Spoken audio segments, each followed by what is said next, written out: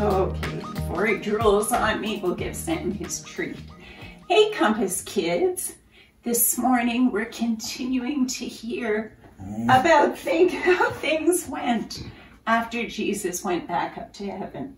We're hearing about how Timothy and Tabitha used the gifts and skills that they had, come on up, to help other people. And we're also hearing how the disciples got into trouble for sharing God's news. It was a little bit scary, but in all instances, what was so amazing is that God is always with us, Sam. He is always with us, helping us and guiding us.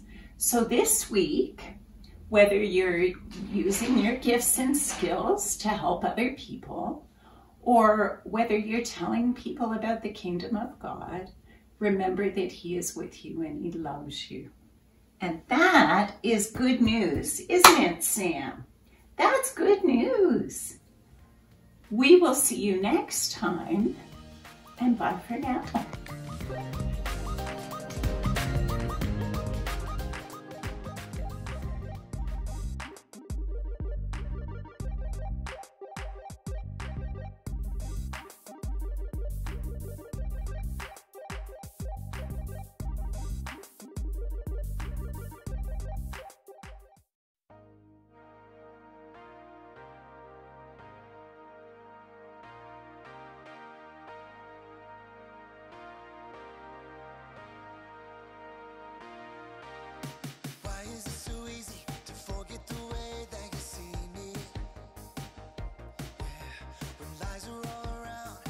Truth is shutting them down.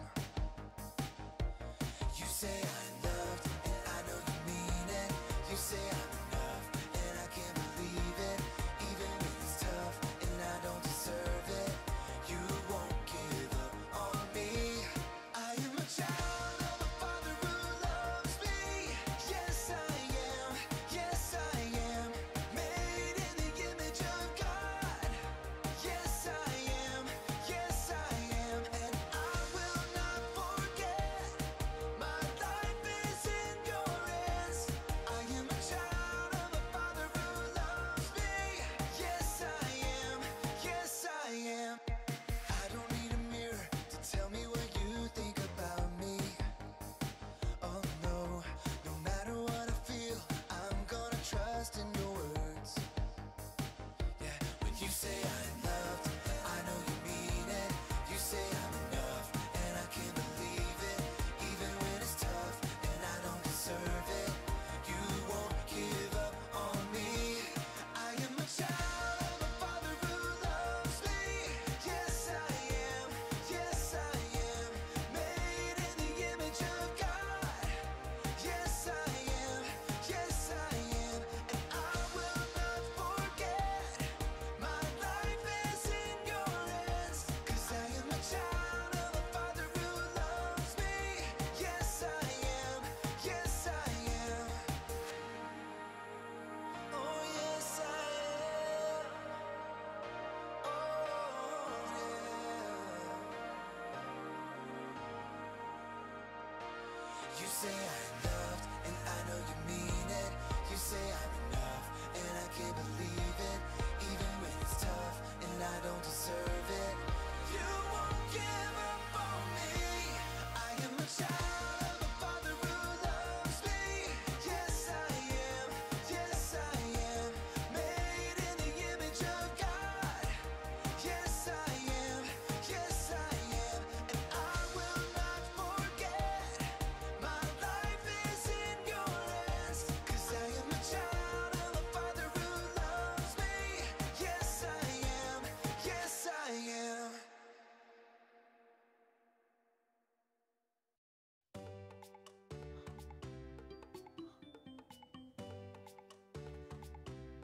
Hey guys, welcome to the Story Lab. This week we're talking about confidence, while we take a look at the story of a couple of guys who stood up to some serious pressure.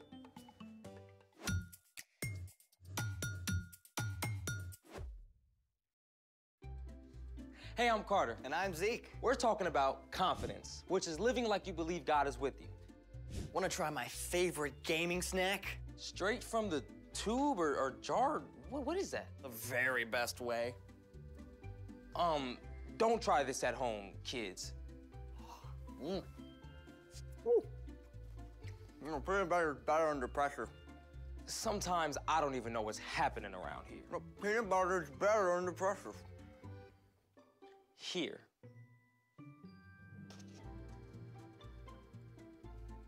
Peanut butter is better under pressure. Okay. Like the guys in today's story. In my experience, peanut butter is worse under pressure. See, no, that's not enough pressure. Enough pressure for what? Under enough pressure, this becomes this. Peanut butter turns into a cuddly stuffed animal? No. Under enough pressure, peanut butter can turn into real, legit diamonds. This looks more like cheap costume jewelry. Well, our budget definitely does not spring for real diamonds. But we can buy peanut butter, which apparently makes diamonds. Diamonds are formed from carbon. And do you know what peanut butter is full of? I'm gonna say carbon? Yep. Natural diamonds are formed from carbon miles and miles under the Earth's surface at more than 2,000 degrees. Eventually, they get spit up to the surface by volcanoes. So what about the peanut butter? Well, you know that saying, you have to have money to make money? Well, you gotta have diamonds to make diamonds. In the lab, scientists use something called the stiletto effect. Here, hold this. The stiletto effect is where they take peanut butter and put it between two highly compressed diamonds at very high temperatures. Okay, push. Hard. Harder. And voila, diamonds are formed. But real diamonds, not fake plastic. I think these are glass? Peanut butter diamonds. I'm gonna look at my lunch in a whole new way. Just add pressure. Speaking of which, it's time for The story before the story. Today, we're in the book of Acts, which tells the story of the early church.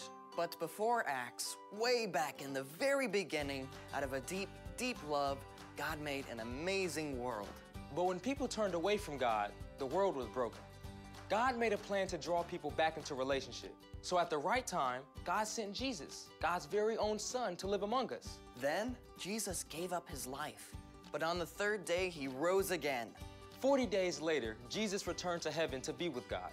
But he left his followers with an amazing gift, the help of God's Holy Spirit. Through the help of God's Spirit, the early church grew by leaps and bounds. Which is where our story starts. Take it away. Hey everybody, I'm Brian. Well, just a short time ago, Peter and John had been ordinary fishermen, but 3 years with Jesus had changed them. And now they were walking each day with the help of God's Holy Spirit as they led and encouraged the people who decided to follow Jesus. One day, as Peter and John went up to the temple to pray, a man who couldn't walk reached out to them. Now, this man had never walked a single step in his whole life, more than 40 years. Spare a few coins, please? Peter and John looked straight at the man. Look at us. The man fixed all his attention on Peter and John, hoping for a big gift. I don't have any silver or gold, but I'll give you what I do have. In the name of Jesus Christ, get up and walk. Peter took the man's hand. Instantly, the bones in the man's feet and ankles shifted into place, and his muscles became strong. Wait, what? My feet? I can stand? I can walk! I can jump! Wow! Look at this! The man took a short jump. Then he leapt into the air. He began to dance, laughing and crying all at once. Praise God, I can walk! I can walk! The man danced right into the temple with Peter and John, his joy overflowing in praise to God. people stopped to stare in amazement. They recognized him as the man who had sat for so many years outside the gate. Fellow Israelites, why does this surprise you? This man, whom you see and know, was made strong because of faith in Jesus' name. Faith in Jesus has healed him completely. Peter knew God had opened up an incredible opportunity to help people understand who Jesus really is. As the crowd grew in size, Peter continued. God had given a promise through all the prophets, and this is how he has made his promise come true. He said that his Messiah would suffer. So turn away from your sins, turn to God. Then your sins will be wiped away. As the crowd packed in even more tightly, the religious leaders took notice. But their presence didn't stop Peter. The covenant God made with your people long ago is yours also. He said to Abraham, all nations on earth will be blessed through your children. God raised up Jesus. God sent him first to you to bless you. Thank you, Lord. I want to follow Jesus. Me too. Right then and there, hundreds of people began to believe in Jesus. In fact, the new believers now numbered nearly 5,000. You can bet the religious leaders were not happy about this. I thought we were done with all this Jesus nonsense. The courtyard is packed. They've been at it for hours now, preaching. And the people are buying it. Shut it down! We'll deal with them tomorrow. The religious leaders were so upset they had Peter and John thrown in prison overnight. The next morning, guards hauled them out and took them to stand before the elders and teachers, including the high priest Annas and other members of his family. The man who had been healed was back at the temple too, praising God. To the leaders, he was a pesky problem. They began to sharply question Peter and John. By what power did you do this? And through whose name? Peter and John had spent the night in a jail cell. They were probably mussed and rumpled, especially compared to all the religious leaders in their rich robes. But none of that made Peter and John back down. Rulers and elders of the people, do you want to know why we were kind to a man who couldn't walk? Are you asking how he was healed? Then listen to this. You nailed Jesus Christ to the cross, but God raised him from the dead. It is through Jesus' name that this man stands healed in front of you. Scripture says that Jesus is the stone you builders did not accept, but it has become the most important stone of all. You can't be saved by believing in anyone else. Annas and the other religious leaders were floored. They were used to calling the shots and having the final say, and yet two uneducated fishermen had just stood up to them without flinching? Ugh. Annas was so unnerved he ordered Peter and John to leave while they talked things over. What can we do with these men? It appears being with Jesus has changed them. Well, we can't say it didn't happen. All of Jerusalem knows by now they performed a miracle. We have to stop this. We can't let it spread any further. We'll give them a warning. Yes. They have to stop this Jesus thing immediately.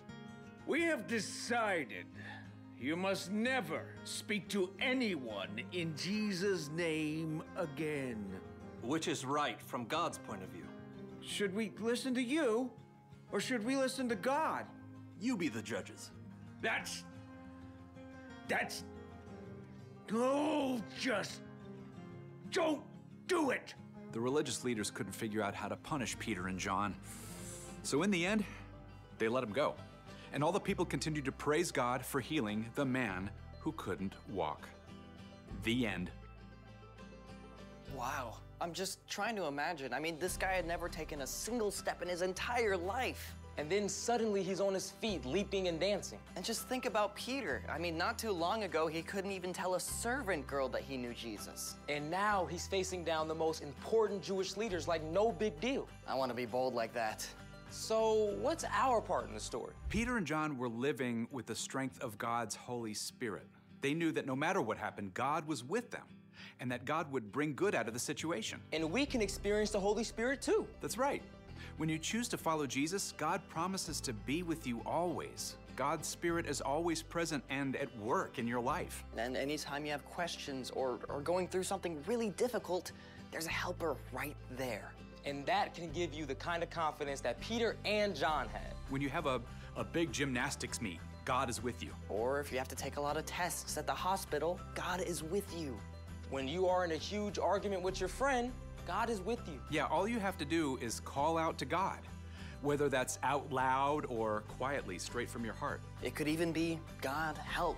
And you can be confident that God will walk with you through whatever it is that you face. Yeah, it doesn't always mean the hard situation will go away. But it does mean that you never have to face it on your own. And that is the biggest confidence booster ever. It sure is. See you next time. So, here's the thing. God is with you no matter what. Are you gonna eat that? Be my guest. Think if I chew hard enough, I can make diamonds? Ew. Just don't make us watch. Thanks for joining us in the Story Lab. See you next time.